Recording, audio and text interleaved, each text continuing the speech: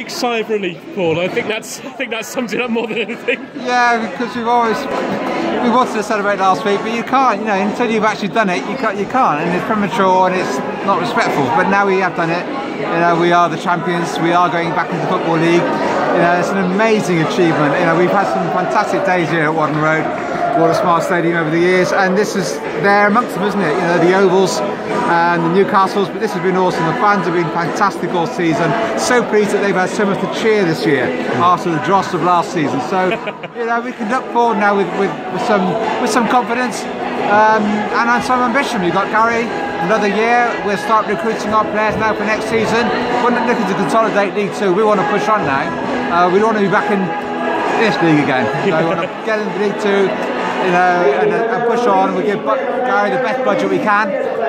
Get those season tickets because they're going to be going to hotcakes, I'm sure. I think we're in a great position as a club now. We're very, very together. We've got rid of our debt. I think we're in a great position now to move forward collectively. With the spirit is fantastic.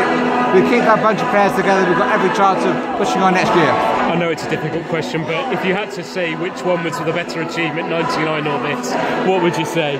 Well, of course, this is just so fresh in the memory, and I think this is amazing because it's not been done before or only once, and to do it with the budget that we had compared to the likes of Tranmere and Wrexham and Forest Green and Eastleigh is a huge achievement. But of course, back then it was the first time we'd ever got into the Football League, so it was an equally awesome achievement then. So you can't compare. They're both fantastic achievements, and I think for Cheltenham Town fans, this day will live long in the memory, as it did if you were there all those years ago.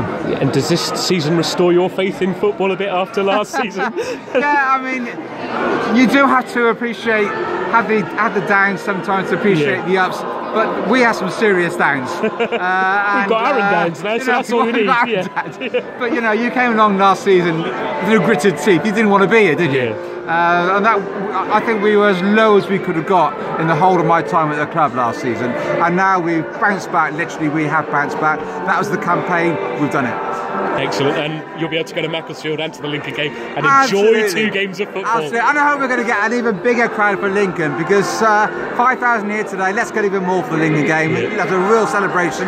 We'll have the trophy here, and we can do all this again. Excellent.